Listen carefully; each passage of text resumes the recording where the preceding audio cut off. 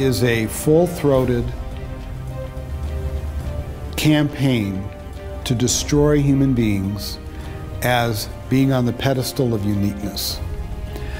There is a full-throated, ideological, and viscerally, emotionally intense desire to turn us into just another animal in the forest. The idea behind that is if we see ourselves as just part of nature, then we will be more gentle on the land and we will treat animals more humanely and so forth. I suggest that's folly. If we see ourselves as just another animal in the forest, that's precisely how we'll act.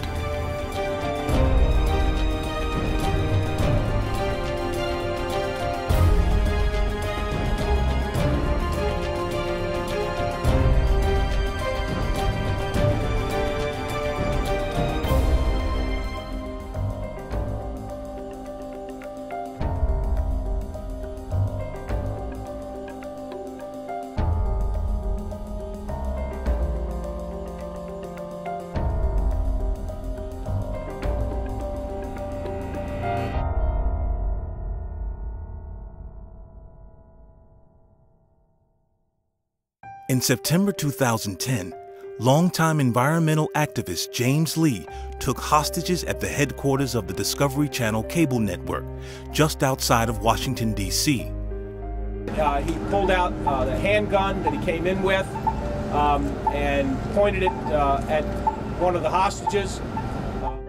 Lee demanded that the Discovery Channel change its programming to highlight what he regarded as the planet's biggest enemy, humans. Lee condemned humans as the most destructive, filthy, pollutive creatures around. He added that the Earth did not need humans, and it is the responsibility of everyone to preserve the planet by not breeding any more children. Armed with guns and an explosive device, Lee was eventually killed by police, and his hostages escaped. James Lee was clearly mentally disturbed, but his belief that human beings represent a threat rather than a blessing to the planet is shared by a growing number of leading scientists, policymakers, and journalists. Sir David Attenborough is one of the world's most respected wildlife filmmakers. In a 2013 interview, he denounced humans as a plague on the Earth. According to Attenborough, humans are an enormous horde that are fast outgrowing the planet's space for them. He further believes that famines in countries like Ethiopia are inevitable because there are, quote, too many people there, unquote. Attenborough is affiliated with a group called Population Matters, which says it favors only non-coercive population control. But its official magazine has defended China's harsh one-child policy, explaining that according to the Chinese, people who behave in an antisocial manner should expect to suffer severe penalties. Similar views can be found among prominent university professors. The University of Texas in Austin is one of America's leading research universities. It's also home to Professor Eric Pianka, an evolutionary zoologist who argues that the planet would be better off if 90% of the human population were eliminated. Pianka complains that we're sucking everything we can out of Mother Earth and turning it into fat human biomass. He advocates imposing penalties on anyone who has children. You should have to pay more when you have your first kid. You pay more taxes, he says. When you have your second kid, you pay a lot more taxes. And when you have your third kid, you don't get anything back. They take it all.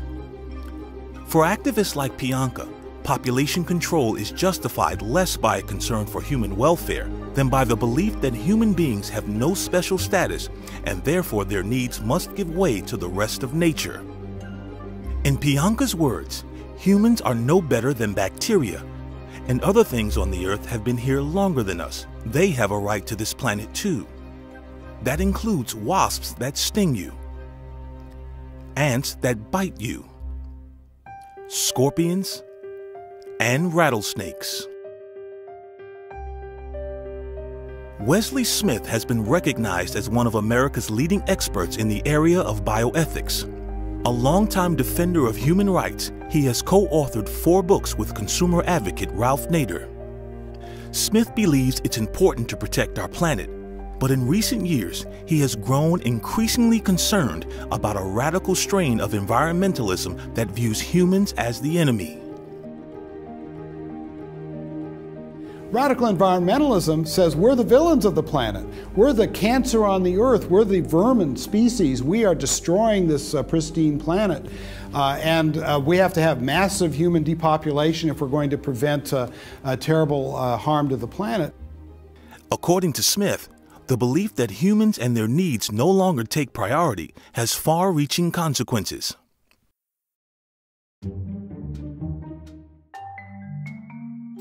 It's a day sometime in the future, and you are shopping at your local supermarket. You want to buy a steak for dinner, but there is no steak to be found. In fact, there is no pork, there is no chicken, there is no meat at all. The store manager explains to you that a judge has just issued an order on behalf of cows, pigs, and chickens to prevent the violation of their constitutional rights. Welcome to an emerging area of the law known as animal standing. One of the major agenda items in the animal rights movement is to give animals the right to sue. This is called animal standing. And the idea is that animals could, say, rise up against their cattle herders and sue them. Well, of course, it wouldn't be the animals who would be utterly oblivious to what was going on. It would be ideologues like People for the Ethical Treatment of Animals who would then take these animals as litigants and bring a lawsuit in the name of the animals to get what they want done in terms of their ideological desires. PETA has already done that. They had some whales, killer whales, sue SeaWorld to have the animals, the whales, declared to be slaves. Well, that didn't go anywhere, but the reason it didn't go anywhere is that the judge said a slave is a person and a person can only be a human being. Well, let's cut to what is being proposed by the Non-Human Rights Center, which plans very soon to bring lawsuits all over the country to have animals declared to be persons. If you have a court declare an animal to be a person, then the lawsuit that was thrown out of court suddenly becomes something that a judge could determine. And actually, we've had courts saying that animals could have standing if Congress decided to pass a law. But as we've seen in recent history, you don't need Congress to pass a law, you just need a judge wanting to make history. You have very powerful people wanting animal standing. Lawrence Tribe, who is a very famous Harvard law professor, once talked as being on the Supreme Court. He's a little long in the tooth for that now. He has stood for animal standing. You have more than 100 of the best law schools in the United States with animal rights law clinics who are teaching the lawyers of tomorrow who are very interested in animal rights, preparing lawyers to bring these cases. So if you ever had a judge say, yes, an animal can bring a lawsuit, it would be Katie bar the door.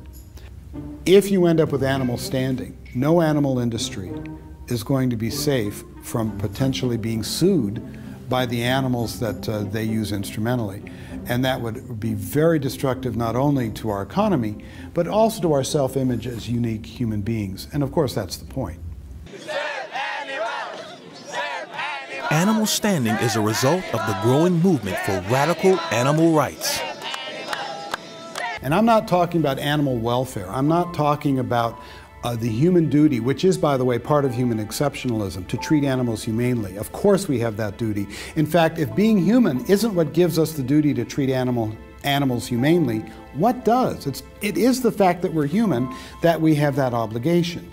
But animal rights, the ideology, People for the Ethical Treatment of Animals is just one example. They say being human isn't what gives value, and if you think that, you are a speciesist. That is, you believe in discrimination against animals. And so they ask a second question, well, if being human isn't what gives value, what does? And they will say the ability to feel pain or the ability to suffer. And since a cow can feel pain and a human being can feel pain, That means what we do to a cow should be viewed the same way as if that action was done to a human being, meaning that cattle ranching, just as one example, is akin to slavery. And that allowed people for the ethical treatment of animals to actually mount what was called the Holocaust on Your Plate campaign, where they equated having leather shoes and a leather couch to being an inmate at Auschwitz. And, you know, I've been to Auschwitz. I've been in a gas chamber. I've seen the crematoria. I've walked that terrible railroad terminus in which Jews were separated for extinction or for slave labor. And any movement that can't distinguish between the worst evils ever done to humankind and animal husbandry, well, it seems to me they've lost the ability to talk about morality to anyone and to preach morality. But that comes when you deny human exceptionalism, which animal rights does. But some people claim that granting rights to cows and chickens is not enough. They are now actively calling for personhood for plants. Feed me! Feed me! Who said that? You said that. You said that? Feed me! You can talk. I got a talking plant. Say it again. Feed me. Oh, boy. I never been to college and I ain't been around much.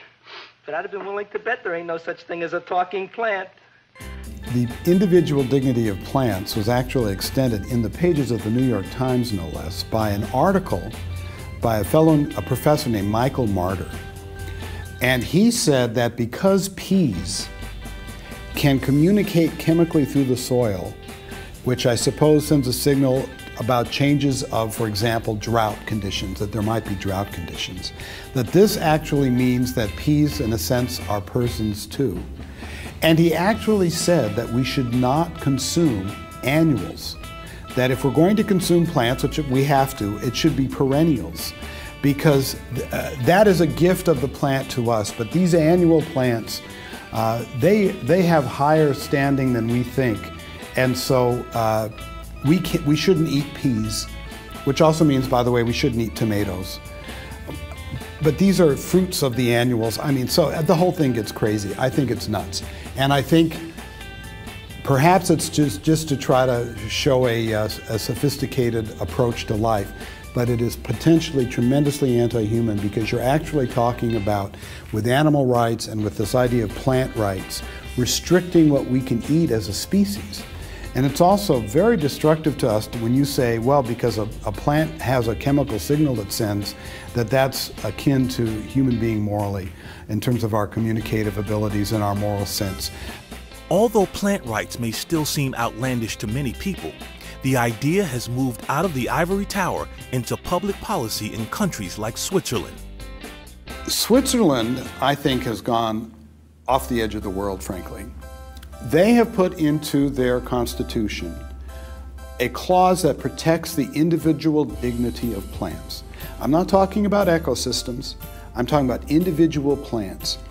And they actually appointed a big bioethics commission to figure out, well, what is it about plants that gives them individual dignity in the same way humans might have individual dignity? And they concluded it's because we share molecular substances at the cellular level. And so, and this was the example they used, it is immoral when the farmer walks down a path and decapitates, they literally use that term, a wildflower. That's just nuts. And this is a country where there are suicide clinics, where people fly in from all over the world to be made dead. It is against the law in Switzerland to flush a live goldfish down the toilet. And yet individual plants are said to have dignity. When you give up on human exceptionalism, you go a little off your rocker. Next on the horizon is the proposal to grant rights to nature as a whole. Ecuador, for example, and Bolivia have in their constitutions that nature has rights, literally rights. And in essence, they're co-equal with those of people. Santa Monica, Pittsburgh, and about 20 other American municipalities have also instituted ordinances that basically enact the rights of nature. It's the right to thrive, it's the right to procreate and recreate. It's almost a right to life for nature. I grew up in Los Angeles. I know Santa Monica like the back of my hand. There's no nature left in Santa Monica, unless they want to tear down the pier for the mackerel, and they're not going to do that. But it's an ideological statement.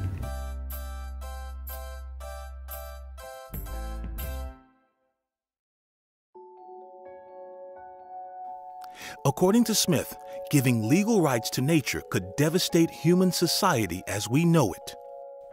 Valuable natural resources from oil to land could be placed permanently off limits for human use. Farmers could be held criminally liable for plowing new fields if it caused the deaths of rodents, snakes, and even weeds. Hydroelectric projects to bring power to villages in Africa could be shut down because they violated the right of rivers to run freely. In short, in the name of giving nature rights, humans will be made to suffer on a massive scale, and those who suffer the most will likely be those who are already the world's poorest and most vulnerable people. There really is an intent on in the radical environmental movement to prevent broad human access to resources and development of land. And that will result in a much reduced standard of living for those of us in the developed world. And I really worry what will happen in the undeveloped world. Places that have very rich resources, and if they could just get their cultures together, they might be able to create tremendous prosperity for people currently in destitution. But if nature is going to have the same rights as these destitute people, those people are going to remain in destitution, and then we'll see international agencies saying, well, we have to redistribute wealth, and you will actually make it so we're poor and people in the developing world don't have a chance to get out of their bone-crushing poverty.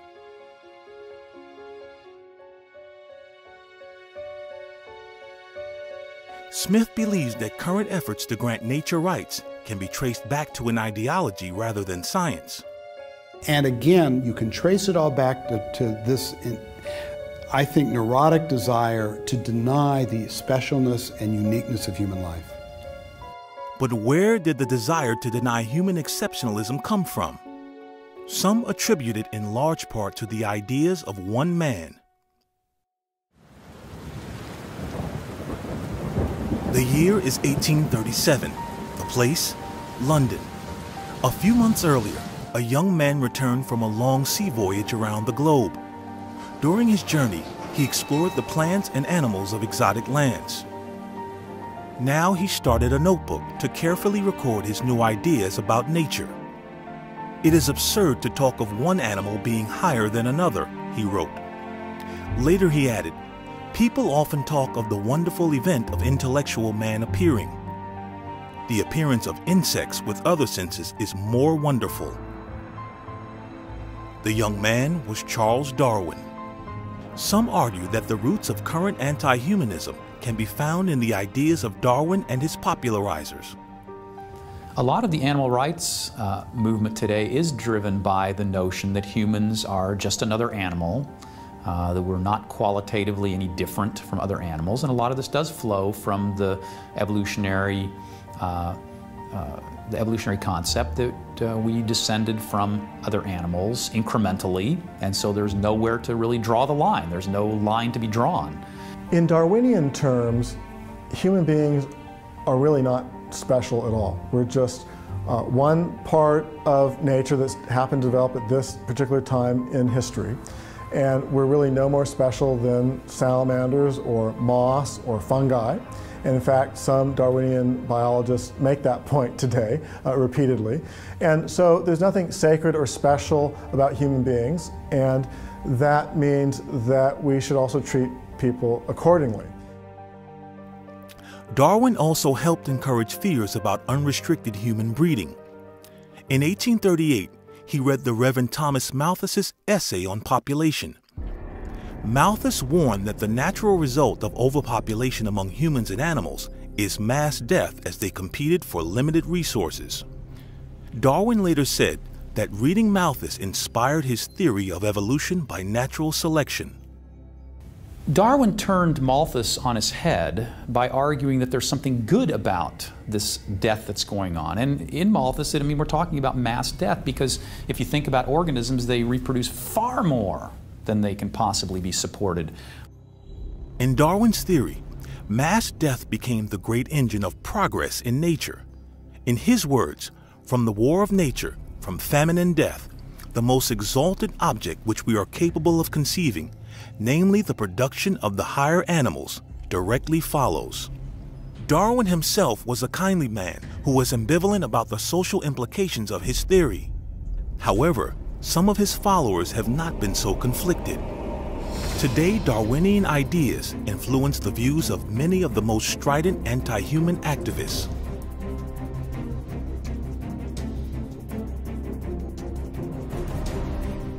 When eco-terrorist James Lee took hostages at the Discovery Channel, there was little coverage of the central role Darwin's theory played in Lee's ideology. Yet, in his list of demands, Lee called on the Discovery Channel to talk about evolution. Talk about Malthus and Darwin until it sinks into the stupid people's brains. Filmmaker David Attenborough's claim that humans are a plague likewise grew out of a Darwinian worldview. According to Attenborough, in the past, natural selection kept humans in check by killing them off. But modern society undermines natural selection by saving the sick and finding ways to feed more and more people. Because of this, we need to find new ways to reduce the human population if the planet is to survive. Other activists today invoke Darwinian ideas in order to deny that humans have special value. Christopher Maines was an early leader in the influential environmental group Earth First. In his book, Green Rage, he argues that evolution means there is no basis for seeing humans as more advanced or developed than any other species.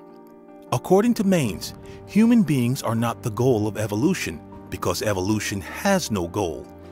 In his words, evolution simply unfolds, life form after life form, and Darwin invited humanity to face the fact that the observation of nature has revealed not one scrap of evidence that humankind is superior or special, or even particularly more interesting than, say, lichen. The use of Darwin's theory to debunk human dignity spans the ideological spectrum.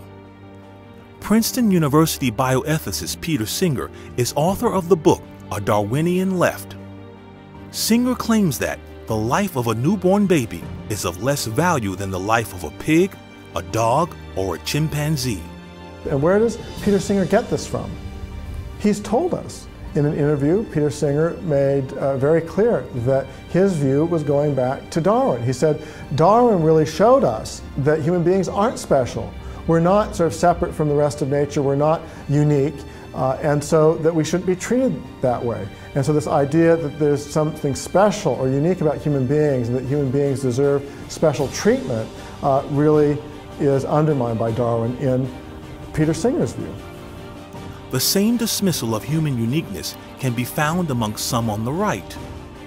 John Derbyshire was a longtime writer for the conservative journal National Review.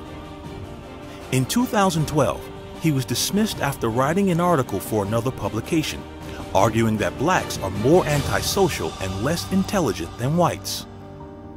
Derbyshire believes that racial differences are the products of evolution.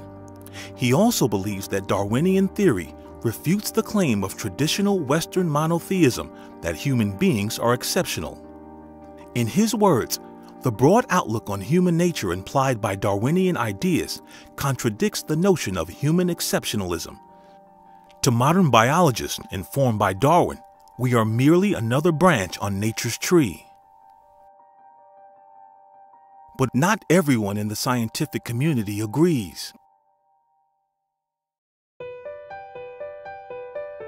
Ann Gauger earned her PhD in biology at the University of Washington, and she later did postdoctoral research at Harvard. Dr. Gauger believes that science supports rather than undermines the case for human uniqueness. You may have heard that we're a lot like chimps. In fact, 98% similar. In fact, though, if you look at us, we are orders of magnitude different from chimps in many ways. There's a quantum leap that goes from whatever our common ancestor with chimps might have been to us. Take, for example, poetry, or music, or language. Chimps aren't capable of complex thought. They don't study themselves or other animals. They just live. When I think of the difference between chimps and humans, I think of the great works of art, Michelangelo's sculptures, paintings by Gauguin, or the great Impressionist paintings, or the Dutch masters, Rembrandt. I think of quantum physics. No chimp has ever developed an equation to describe even throwing a ball across the room. So to say that we are 98% similar to chimps is to ignore the differences that are the most important. To go beyond that, it's not even true that we're 98% similar to chimps. When those numbers were calculated, they were done in a very crude fashion, and they were strictly looking at genes that code for proteins.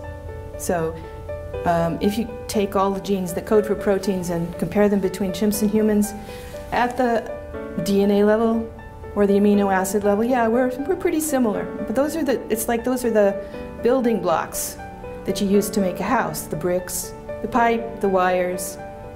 Those are shared in common across all houses. All houses need bricks or wires or 2x4s. So it's not surprising that we're similar. But the more we're looking in detail at how our genomes are arranged, the non-coding stuff, we're finding a fair amount of difference. And it's there's so much difference that we haven't even got a firm handle on how much difference there is. Defenders of the idea that humans are special believe that all of us have a stake in the outcome of current debates.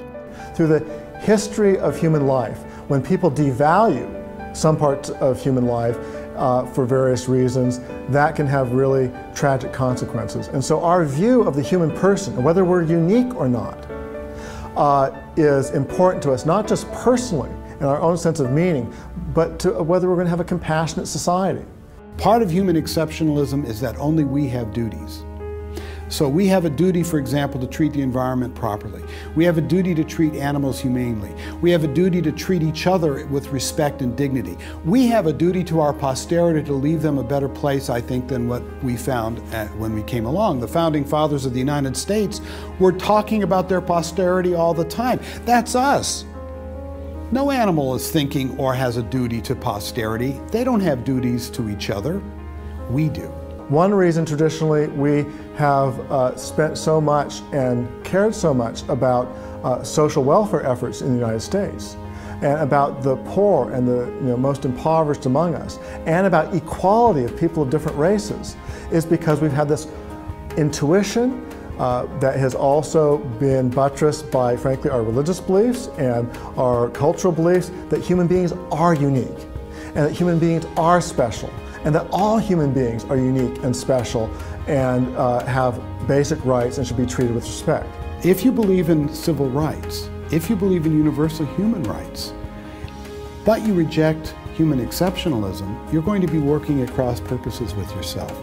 Because if you don't have intrinsic human dignity as an objective factor, how do you have universal human rights? It will collapse because there'll be no weight-bearing pillars to hold it up.